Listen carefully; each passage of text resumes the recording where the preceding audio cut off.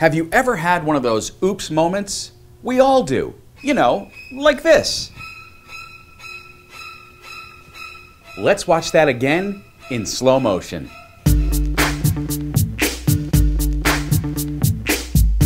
Don't panic. The first thing people try to do when they drop their tech in the toilet is revive it.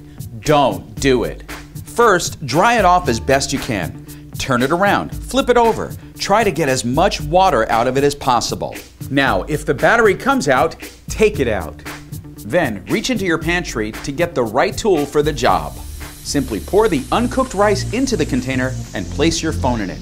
And now, let's get cooking. Not literally.